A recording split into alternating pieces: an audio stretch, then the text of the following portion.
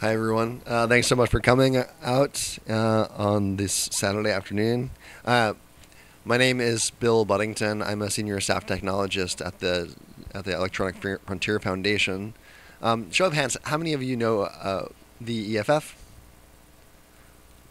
It's a good number. So the EFF is the Electronic Frontier Foundation. We're based in the San Francisco Bay Area, but we work both nationally and internationally, and have affiliates such as EFA Georgia, and working here locally. We kind of consist of this triforce of activists, technologists, and lawyers to protect your privacy and security when you go online. So make sure that your rights follow you online. Standing up for and creating technologies like Let's Encrypt, which makes it's free and automated to get security HTTPS for your website, and HTTPS Everywhere, the browser extension that you can install to make sure that you access secure websites instead of the insecure version of those websites. Privacy Badger, which is a tracker blocker, and this is a talk about a campaign to stop killer robots from just being deployed willy-nilly on the streets of San Francisco. And as dystopian as it sounds, this was an actual proposal. So I'm just going to kind of go into the history of this campaign and how this all came about. So sometime last year, May last year, there was a ballot that passed in San Francisco, in California in general, that made it so that any new military weapon that was given to police had to be approved by the city. California residents devised a law to dismantle some of the kind of secret domestic acquisition of war zone surveillance equipment. And this was something that we wanted to, as part of a more general push to have community accountability over police acquisition of war zone materials. And that ballot passed, and as a result, we found out, and the city of San Francisco proposed the San Francisco police force proposed to the city of San Francisco that they acquire autonomous drones to deploy military weapons to essentially killer robots. And as part of the bill that passed, the usage policy of that specific technology had to be enumerated and approved. So the usage policy, so when can police send in a deadly robot, for instance, in this proposed usage? According to the policy, the robots listed in the section shall not be utilized outside of trainings and simulations, criminal apprehensions, critical incidents, exigent circumstances, executing a warrant, or during suspicious device assessments. So, a deadly robot can be used, shall not be used except for X, Y, Z, I'm going to read that like the last few are exigent circumstances, or executing a warrant, or during suspicious device assessments. Very nebulous language in the first case. That's a lot of events, all arrests, and search warrant with warrants, and maybe some protests they can deploy killer robots, essentially. And when are these killer robots authorized in this proposed policy that the police were proposing to the city of San Francisco? When could the police use these robots to kill someone? The policy read, robots will only be used as a deadly force option when 1, risk of loss of life to members of the public or officers is imminent, and 2, officers cannot subdue the threat after using alternative force options or de-escalation tactics options, or a or clause applied to the entirety of the previous, this or, conclude that they will not be able to subdue a threat after evaluating alternative force options or de-escalation tactics. So this or in the policy plays a large part, and evaluating alternative force options or de-escalation tactics is not enumerated further. So the usage policy is pretty broad and open-ended as proposed. Originally in November 2022, when this was proposed before the Board of Supervisors in San Francisco, it was approved 8-3. And we were very concerned about this development, deploying killer robots on the streets of San Francisco in a nebulous range of circumstances, to put it lightly. And we raised the klaxon call and wrote a series of blog posts on this, and gathered partner organizations and had a protest before the steps of the San Francisco City Hall and started a petition with concerned citizens about this policy.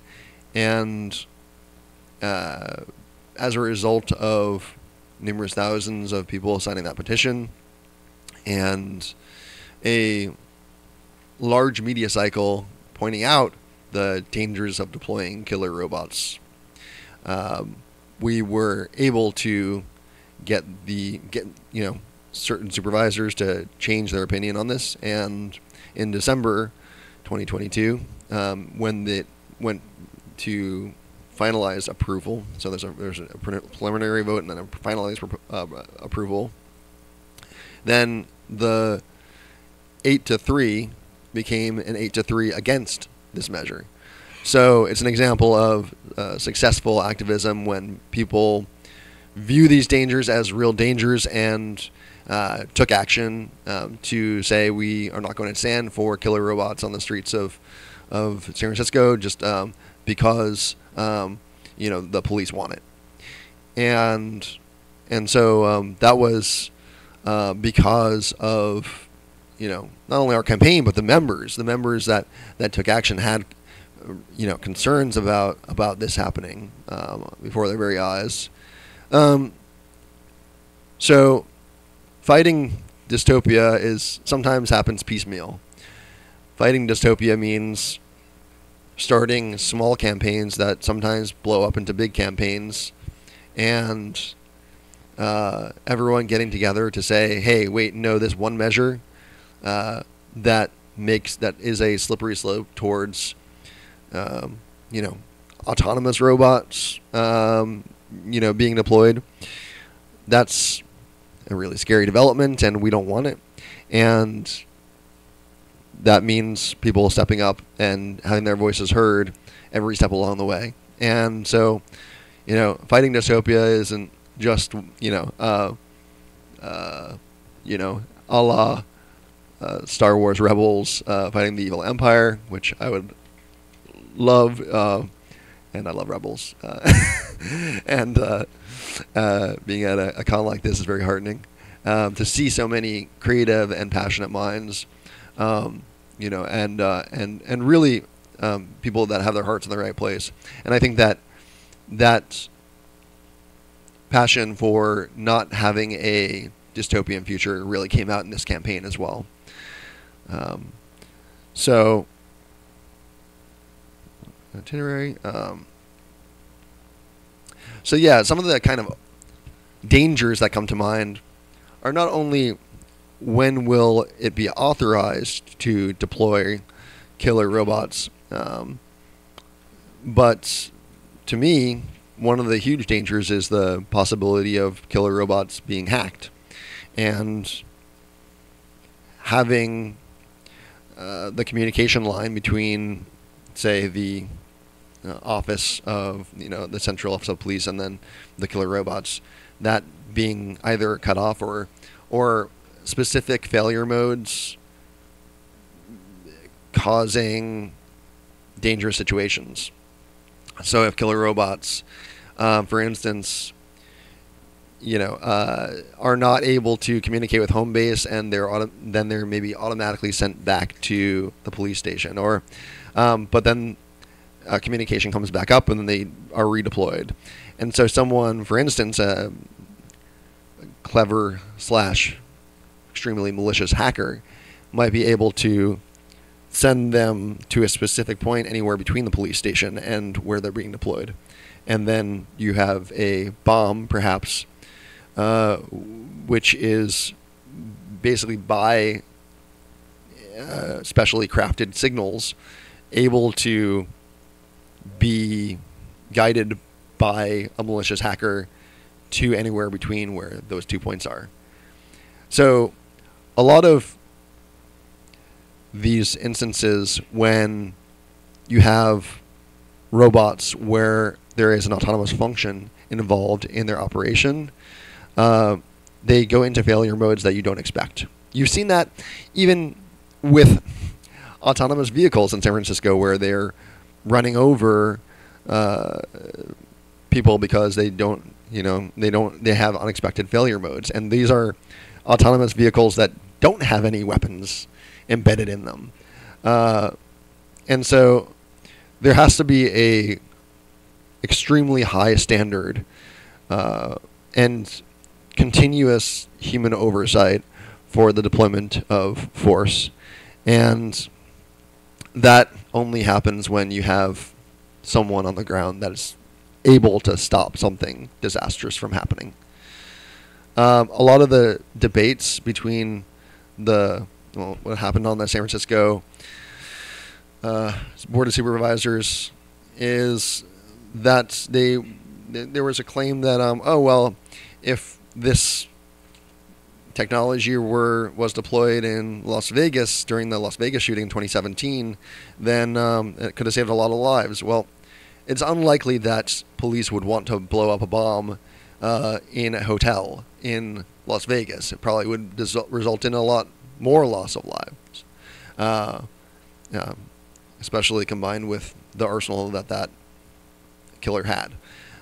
So the kind of cavalierness which this is treated is dangerous. The readiness for police to deploy these technologies in situations just because it's a cool new military technology is frightening.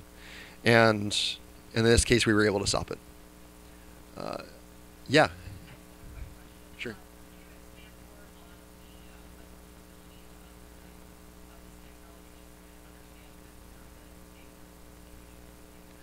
Yeah, to my understanding, it is a drone that is carrying a bomb, essentially, that they were trying to get approved.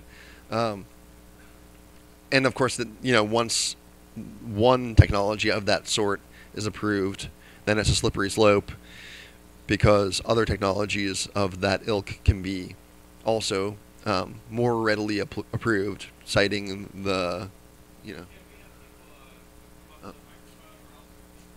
Sure, yeah. Yeah, that was what technology was being proposed specifically, and this kind of killer robots is typically kind of drones carrying explosives, and you can kind of see that, like, they're thinking of exigent circumstances, but they're not thinking about the dangers of everyday hacking that can occur in these circumstances. And so having a real human able to stop, have a sensible level of and stop something disastrous from happening is a very important one. And having that proper oversight. Again, like this is part of a overall initiative of what we call, and some cities have, is called CCOPS, which is community control over police surveillance. There's police surveillance more than autonomous robots that are killing people that we've kind of targeted, but now these proposals for killer robots are coming up. So before getting to questions and answers, which we will get to, I wanted to open up to the floor a question of what is the most dystopian technology that you can imagine? Because for me, this is close to it. Anyone care to raise their hands and think of dystopian technology? Yeah. Mind control. Yeah. Yeah. If there. It's actually something that's already been a thing, and it's. I don't know if I can you come to the mic, please? I don't even know if I'd consider it dystopian necessarily, but something that's been already becoming prevalent is the fact that you can buy cars that you basically have to pay for, like, DLC that's already installed in, like, for example, these Teslas, which I have strong feelings about Elon Musk, but the fact that you can buy them and then you have to pay extra to let them go faster, even though the fact that it can already do that, but you have to, you're paying the company you already bought the car from to access something that's inside the car. Or, for example, like, I think that there's one now where it's like it has heated seats, but you can't use them unless you pay extra, even though they're already there. That's pretty ridiculous to me. Yeah, I think. function gating Yeah. technologies before, under a paywall. Like, it's the fact, it's different when it's a digital device, because, for example, they're, like, downloading it on it. But, for example, the physical components are already there. Like, I don't know. That really bothers me. I don't know. I'm sorry. I don't mean to seem like I'm just, like, airing grievances, but, like, I feel like this is. I am equally as annoyed about that. Yeah. I don't know. And can I? Never mind. Yeah. Did you have a comment? I mean, our cars are hackable. Modern cars have internet connections that the hackable, the option to hack them has been exposed. So someone with the means can remote control your car. That's Yeah. bad. Well, there was that thing where, like, people figured out how to, like, steal keys with a USB stick or something. I mean, someone stealing my car is bad. Someone making me kill someone else with my car is worse. There's every year at DEF CON, Information Security Conference, there is a car hacking village that is, teaching people to point out the vulnerabilities in these systems to the companies that are developing them.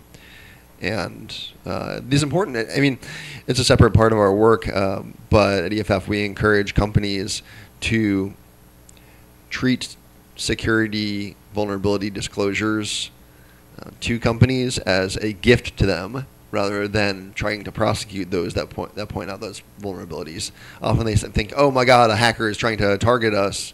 No, they're just pointing out a flaw in your product, and that flaw could result in real dangers, loss of life in some cases. So we want to have an atmosphere, and some of the largest companies have started bug bounty programs where they will reward security researchers for pointing out vulnerabilities in their systems. Unfortunately, that's not universally the case, and some of the companies are more ready to exert prosecutorial power against those that are pointing out the flaws in their system. Yeah. There's one sort of related to that. There's a recent push for electronically secure firearms.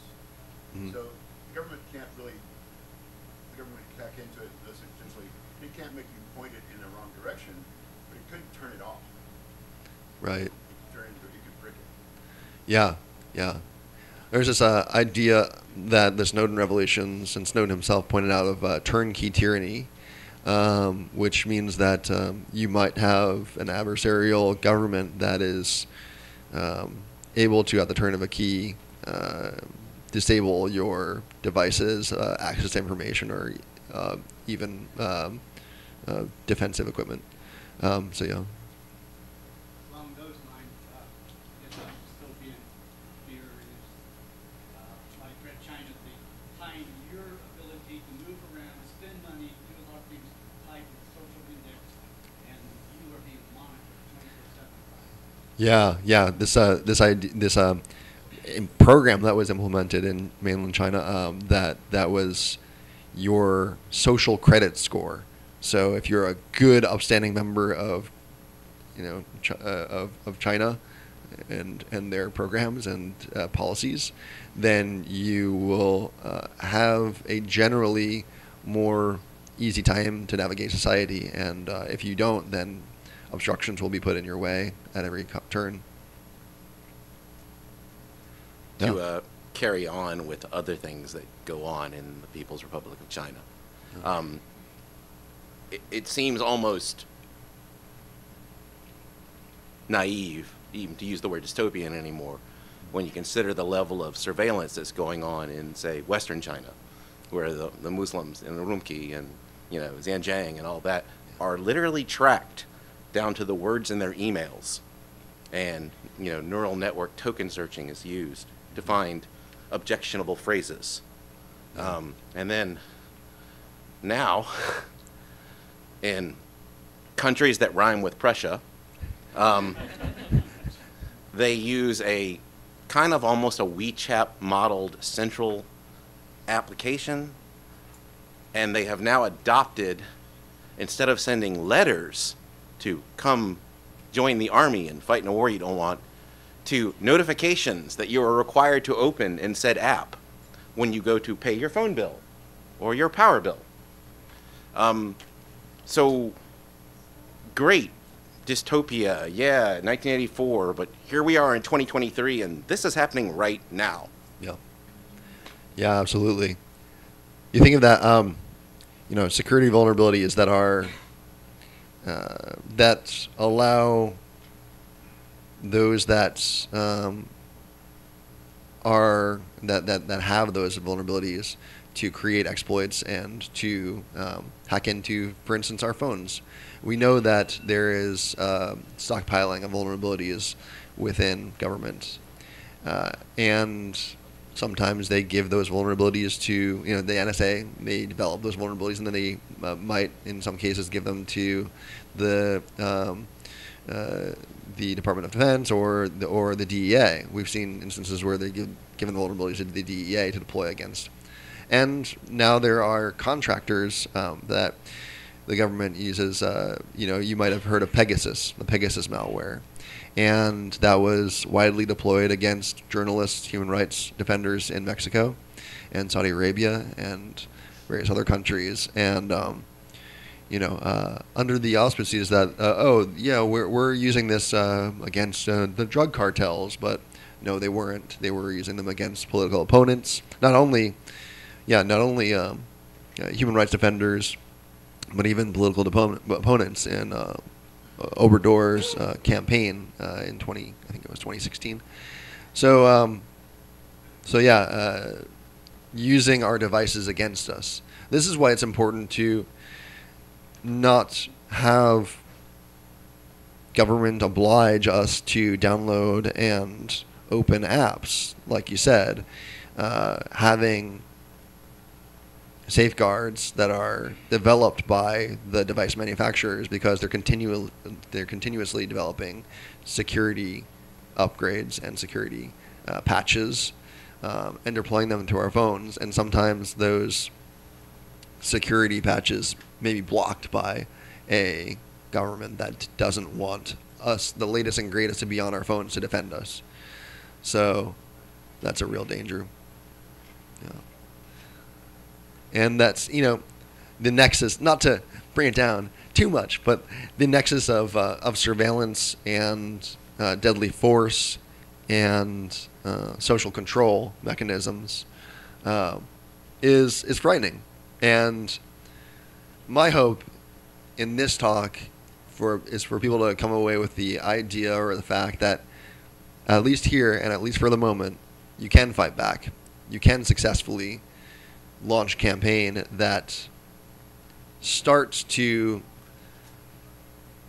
rein back some of the worst and most dystopian measures of our society, and that's what we're working towards, and we hope you'll join us. Our work, just to kind of do a short plug, EFF.org, and we're a donation-based organization. So if you go to EFF.org/donate, that helps us support our work, and kind of fight back against the dystopian future that we all have perhaps looming over us, perhaps not, if we do the right things and fight back the right ways. Yeah. All right. Going back to what she was saying about this killer robot stuff with a bomb on it. Yeah. Not a killer robot with a taser or a billy club or a megaphone, but a bomb. Yeah. And you're saying that the council, 8-3, approved a robot with a bomb that could just blow up at any time. Yep. You know what I'm saying? Yeah. I'm not sure if the problem is so much hackers or the robot as it is the council that thought it was a good idea. You know what I'm saying? I mean, because what'd they do about them? I mean, they got rid of the robot and said, no, that's not a good idea for right now, because Terminator didn't come down, or the aliens didn't come down, or, whatever. But the only reason they reversed it was because of the EFF and people saying, no, that's not a good idea. And them saying, you know something? Just because a whole bunch of people are yelling at us and we don't like to be yelled at, we'll change it. But that still has nothing to do with the killer robot with the bomb that's sitting in a warehouse waiting to be deployed. Mm-hmm. Can you expand on that just a little bit? Yeah, and the warehouse is military technologies being deployed, and that are given to the city. I mean, because you yeah. still have Raytheon, Boeing, you know what I'm saying, Yeah. Lockheed, all these different companies that still build these weapons. And it's not so much the weapons themselves as it is the individuals ignorant enough to deploy it or not having enough common sense or consciousness to say, that's not a good idea to send a robot with a bomb on it that may blow up between point A or point B, or, I mean, they could have put a taser on it or something, No. But you're talking about it being deployed for a warrant, searching just under normal circumstances. Yeah, there have to be more stringent safeguards. So, if I recall correctly, the robot itself didn't have a bomb on it. It was a bomb disposal robot. And there was a situation in which there was a shooter, and the police created a makeshift C4 explosive that took it towards the shooter. What instances is this? This was reported in the San Francisco Police, Washington Post, September 2022. This is the proposed legislation. No, this wasn't proposed. I was saying that the robot that was used in 2022, the incident that the San Francisco Police that horrified everybody, was the fact that the robot didn't have a bomb on it at the time. Police created the bomb to disable a shooter, and that's, I believe, what there's some confusion on. Yeah, there's a. I think the no. cops in Dallas blew somebody up in 2016. Yeah, 2016 Dallas bomber is because Texas doesn't have any. So that was the case where in 2016 That was in 2016. Yeah, there was a different Dallas bomber. It was like a police. Yeah, it shot 5 police. Police detonated a bomb robot, an unprecedented tactic by officers in 2016. It was Micah Xavier Johnson, who shot dead 5 police officers and wounded 7 others in Dallas. And that was a case where the state of Texas didn't have any,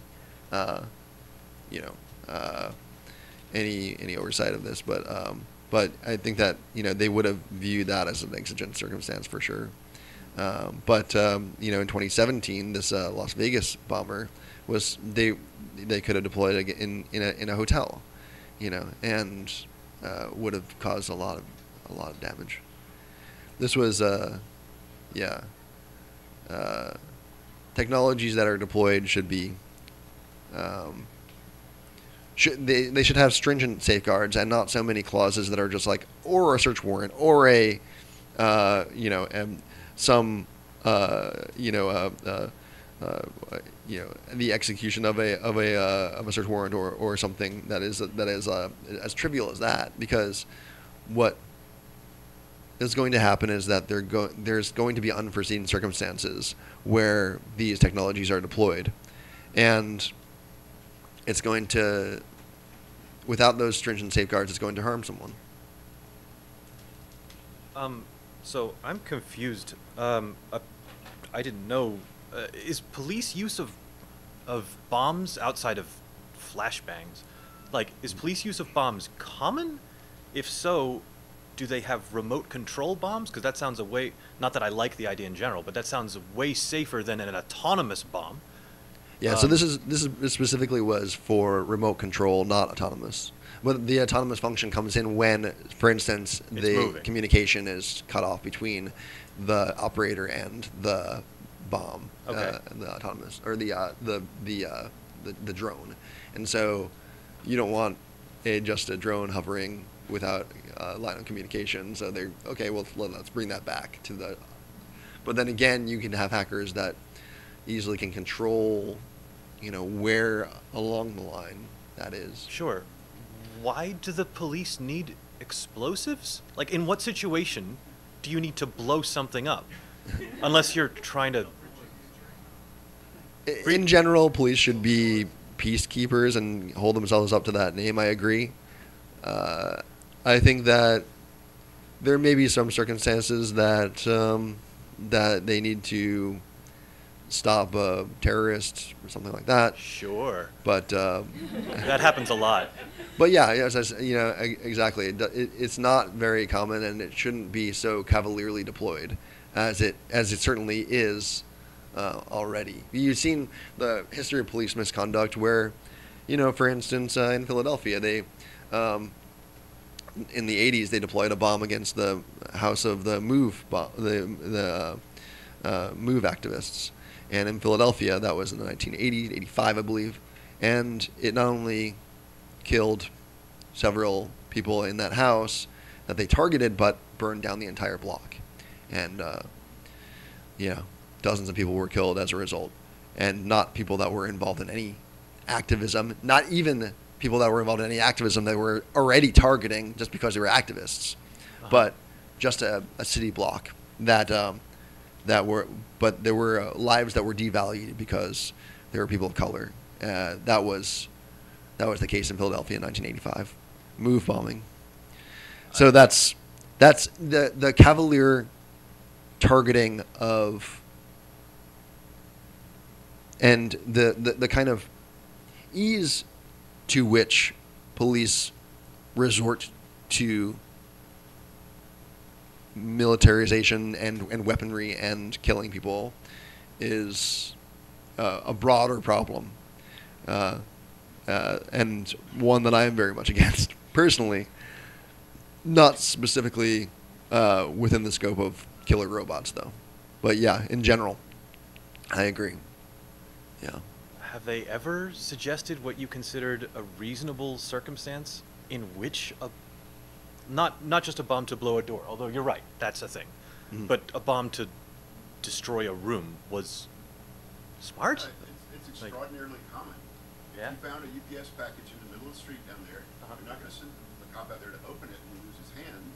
You're going to take a robot and put a small bomb next to it, which disrupts the package and disrupts the bomb.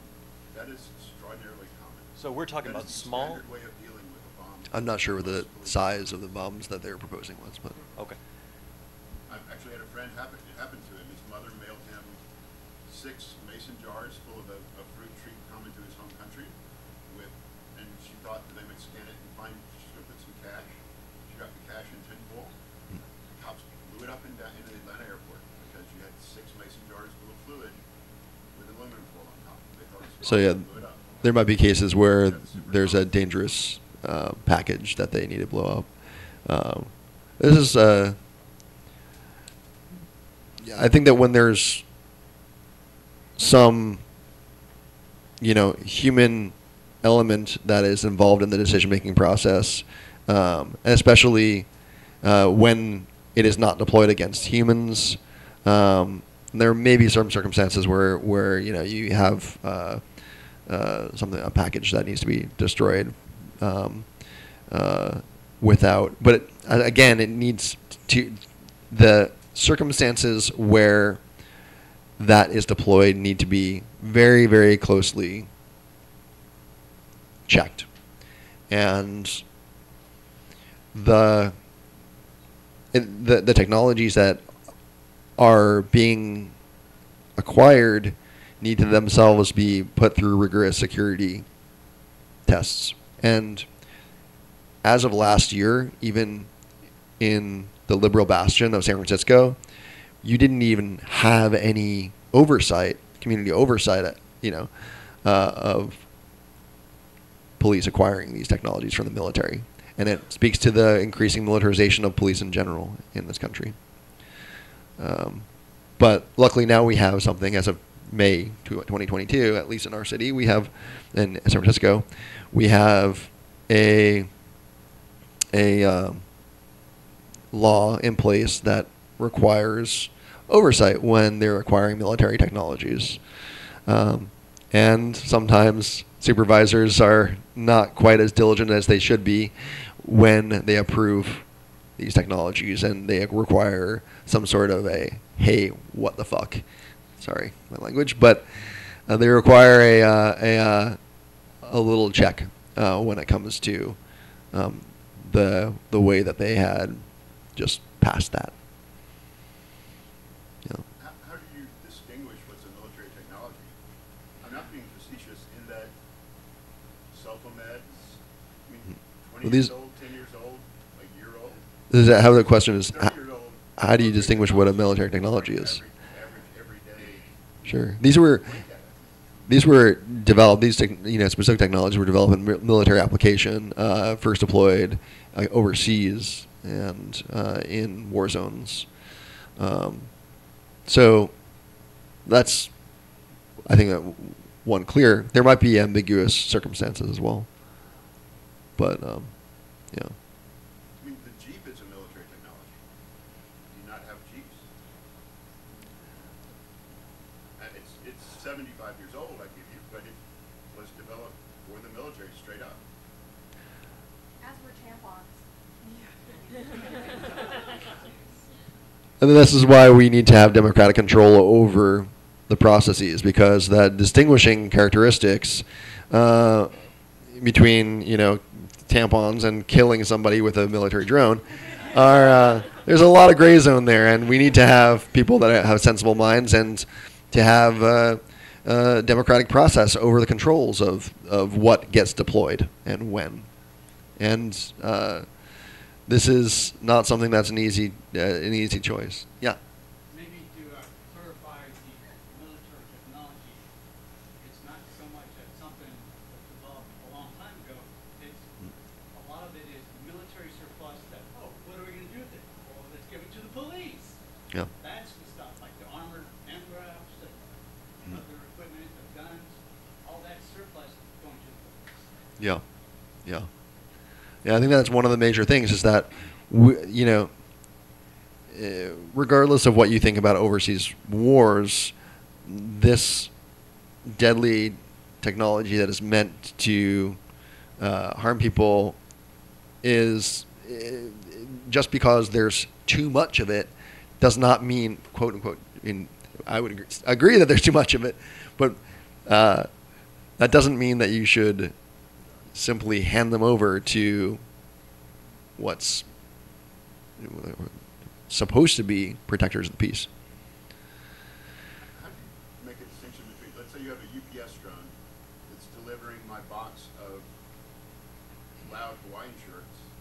The UPS drone doesn't know what's in the box.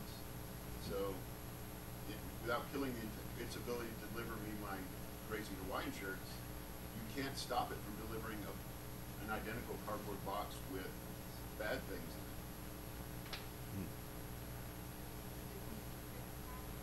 All right, let me make a comment. Try to answer your question. Yeah. All right. There is a division between military and, peacekeeping. If it's military, it's pretty much just to kill. That's all. I mean, it's made specifically to kill, destroy, eliminate. If it's peacekeeping, it's going to be something where there's a margin of trying to subdue or, restrain, all the way up to, using force, but not necessarily to take life. But if it does so, something to the extreme. Pertaining to my man's comment back there, in terms of UPS drones, and this, again, going back to the whole 8 to 3 with the bomb, the whole,